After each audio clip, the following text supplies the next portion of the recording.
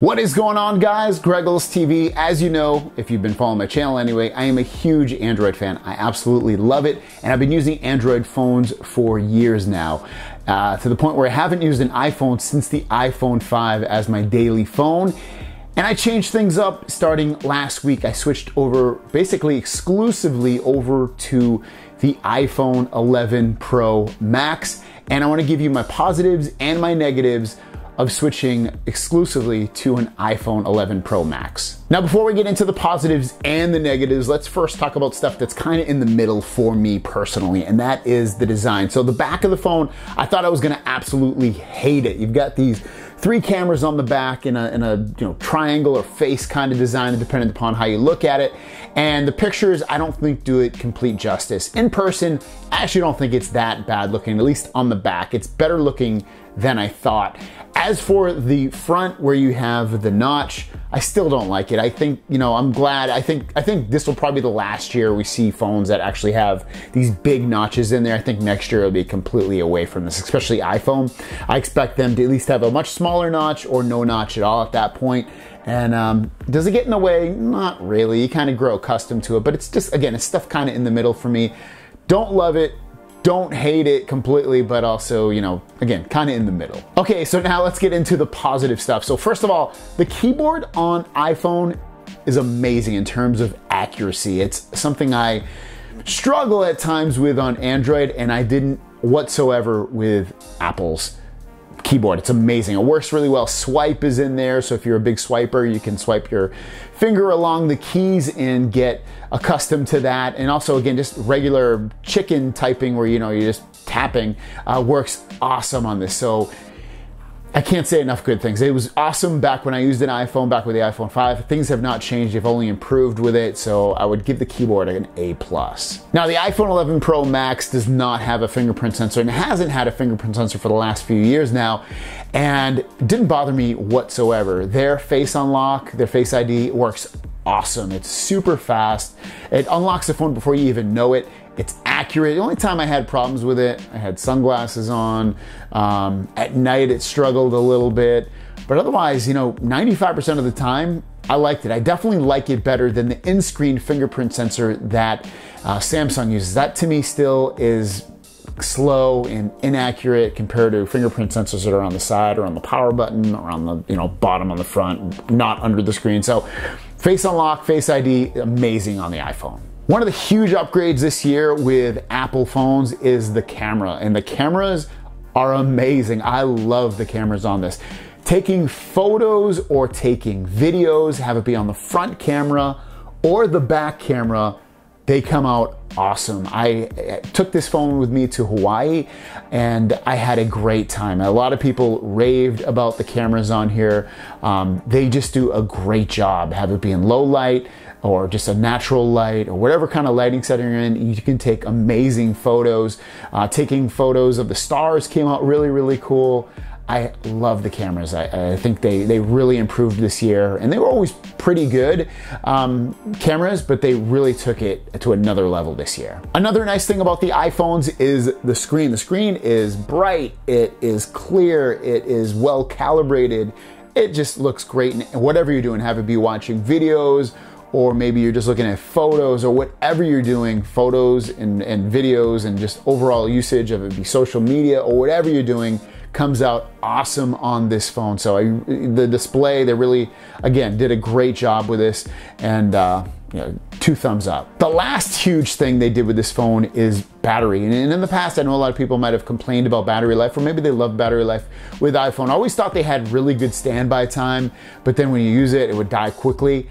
It's over. The battery is amazing this year. Me personally, got the best battery life on the iPhone than I did on any phone I've used ever, even better than Android. So the standby time is fantastic. The battery just little drips, like barely nothing battery life it uses. Unlike with my Samsung phone, if I just let it sit there, I'll lose. By the time I wake up, if I just let it sit there, I'll lose like 15% battery life over the time I went to bed, at the time I wake up, sometimes maybe even more. Whatever. iPhone, I have the same apps installed, did not happen. So I loved the battery life, just the standby time. And then actually using it, I personally, which might not sound like a lot to you, I was getting anywhere between 6 and 7 hours of screen on time, but it's not dying at that point. Sometimes I had 30-40% of battery life left with the phone. So I got fantastic battery life. I personally don't get that on a regular basis with Android. Android, I'll end up getting usually 4 to 5. Sometimes I'll get 6, but at that point the phone's basically dying. This was not dead. This still had, again, 20, 30, 40%, and I had 6 hours of screen on time. So I had amazing, amazing battery life with this phone. Dun, dun, dun. Now let's get into the negatives. You knew they were coming, so here they are. The first one is weight. This thing is heavy. Like right now, my wrist is getting a little bit tired holding this. So, it's something to keep in mind. You're using it in bed at night, you're holding it. It's gonna get a little heavy. You might wanna use a phone loop, which I love those things. Look them up on my channel, I have reviews on them. Or like one of those things to, just hold your phone a little bit easier, but it gets heavy. So it's just something to keep in mind. I don't know why it's so much heavier than like a Galaxy phone, but it's a lot heavier. Now keep in mind, this is coming from me. I've been an Android user for years now. I was Apple and then now I'm Android. So some of this stuff you might not care about, it might not even bother you, but this next one bothers me. I love the back button on Android. It just makes using the phone easier. I like it. So being able, just to jump around without having to go, I feel like with iPhone, depending upon what app you're in, sometimes you have to hit the back button in the top left. Sometimes it's in the top right. Sometimes I just can't find it at all. So it's like stuff like that just annoys me about the iPhone. I love the back button. I think it makes using a smartphone easier, and I don't know, I'd like to see it on an iPhone. Next is double tapping the power button to launch the camera. I use it all the time with Android, and unless I'm missing something, and you guys can always tell me in the comments down below, it doesn't have it. I want to be able to double tap the power button in order to launch the camera. You can't do that with the iPhone, so it's just an annoyance to me. I wish it had it. Next up, no USB-C. Come on, Apple. It's like they still use a proprietary lightning cable, so if you're into that whole Apple ecosystem, you're probably fine, but for someone like me, everything is USB-C. Even my MacBook, which is an Apple product, has USB-C. I can charge it with that. All my Android phones and tablets, USB-C. Almost everything I have is USB-C. I would love to see Apple switch over to that. I think they might next year. We'll see. So it's definitely an annoyance that the iPhone doesn't have USB-C. Next is notifications. Now, I think Android does it pretty much awesome and perfect, and Apple's not so much. First of all, notifications.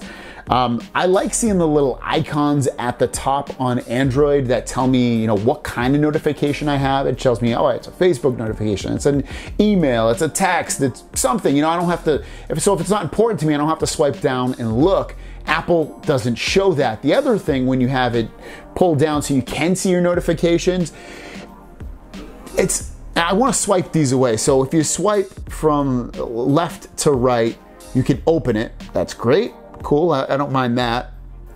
If you swipe from the right to the left, you can manage it, you can view it, or you can clear it. I don't know why I need another button to view it when I could just either tap it or swipe it from the left to the right. Clearing it, annoying. And then if you want to complete, another way to clear it is you can long swipe it from the right to the left. I want to just swipe it away. That's what I want to do. I don't have to long swipe it away. So I find that very, very annoying. No customization with the home screens. I mean, sure, I can create folders and I can change the wallpaper, but beyond that, it's locked in. Like, I love having a launcher with Android. I can put apps on my home screens, or they can be in the app launcher if I don't use them all the time. I can keep my home screens as clean or as messy as I want. It puts me in full control.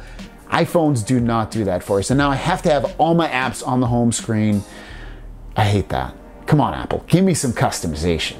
Another big thing is widgets. So I love having my calendar widget on my home screen for my Android phones. I don't have to open up the calendar. I can look like at the next 7 to 10 days on there and see what I have going on without having to open up the app. You can't do that on the iPhone. I'm sure you can swipe over from the left to the right and look at stuff that they find trending, and they have a little search box and things like that. Somewhat similar, but it's not the same. It's not the same. Come on.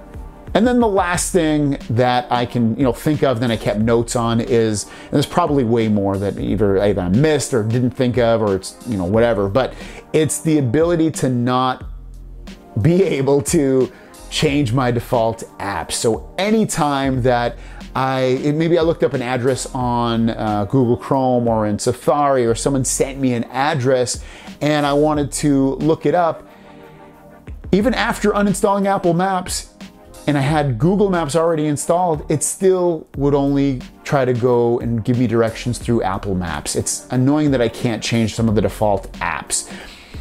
That's nice that you can do that on Android. You can't do that with iPhone. I find that limiting. I find it locked into their ecosystem and just completely annoying. With all that being said, the iPhone is a fantastic phone. If you're coming from another iPhone and you want this iPhone, you're going to love it. It's fantastic. The battery life, the camera, the performance in terms of just running around the operating system and opening up apps and just doing whatever works. Awesome. It's really well-made phone. It does the basics really well. Phone calls, texting, typing, talking into the phone, whatever it may be, it just does a great job with that. So, you're gonna have a fine time with it. I had issues with, software bugginess in terms of sometimes an app wouldn't work properly, or I wouldn't get notifications for certain apps like emails, even though I had it turned on. Just stupid stuff that annoyed me. So I think if you're coming from Android and you really love Android, I don't think necessarily you're gonna like iPhone all that much. I think there's enough difference with Apple and Android that you won't like it, but maybe you will. Maybe you don't like Android and you want to try the iPhone. Maybe you'll like it. But for me personally, I love Android. There's pretty much almost nothing I don't like about it that they can't either improve on or fix or change that Apple probably won't. So I'm sticking with Android. Thanks for watching. Let me know your thoughts in the comments down below if you've used this phone. I'll see you guys down the road. Peace!